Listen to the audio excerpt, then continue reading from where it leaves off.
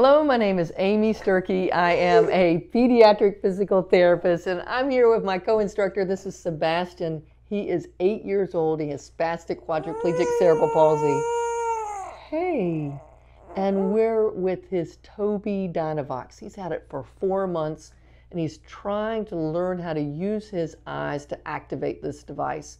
So this device is activated by eye gaze. It reads where his eyes are looking, and then he interacts with the screen. This game is called Flare Points, and it is super hard for Sebastian. It has a point on the screen that he has to look at, and when he looks at it, something cool happens.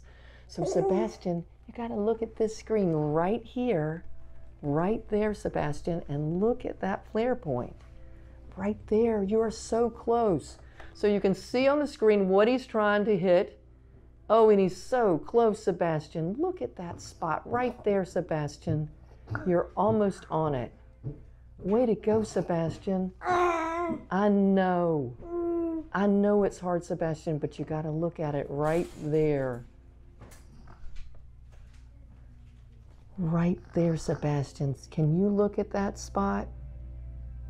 I see it, Sebastian, right there. You've got to look at it. Right there, Sebastian. Nice trying, Sebastian. Right there, look at it, Sebastian. I see you. Oh, that was so close.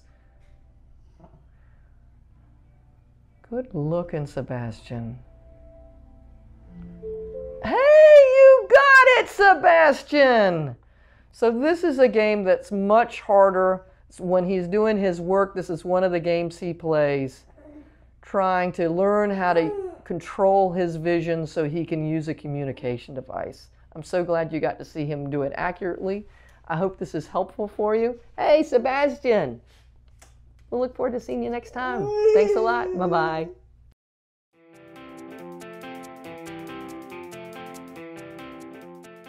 If you liked this video and would like to be notified by email when the next video comes out, click the subscribe button here and click the golden bell icon and ensure notifications are enabled on your account.